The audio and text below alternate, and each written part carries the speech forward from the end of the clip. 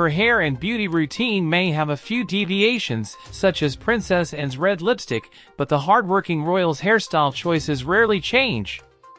Styled by her stylist, Dawn Murphy, her do is synonymous with princess and is a must-have for anyone who plays Anna in any series about the royal family.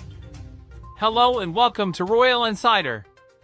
If you're here for the first time, be sure to hit the subscribe button and turn on the notification bell so you don't miss all our royal updates.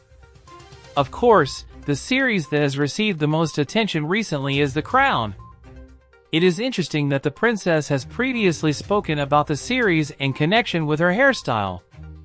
Erin Doherty, who plays teenage Princess Anne in the hit series, claims the hair and makeup department spent up to 2 hours recreating the look.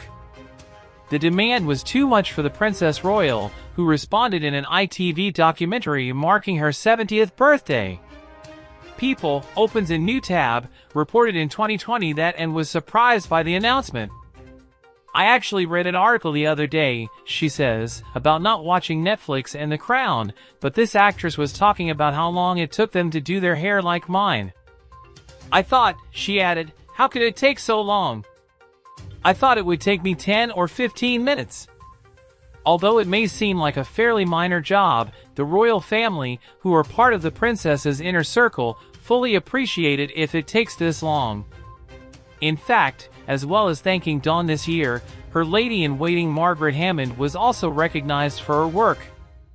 Margaret was promoted to Commander of the Royal Victorian Order in the King's New Year's Honours list. The Royal Victoria Order is awarded to individuals who have rendered outstanding sovereign service. According to the royal family website, opens in a new tab, Margaret was one of Princess Anne's 11 maids of honor. She was accompanied to the official events by one of the women who worked for the princess for many years. According to the website, 2 of them have worked for HRH for more than 50 years, 3 for more than 40 years and 5 for more than 30 years. Needless to say, they have been honored before, including in 2020 when Leonora, Countess of Lichfield, Aramin, Tarici, and Jane Holderness-Rodin were also made commanders of the Royal Victorian Order.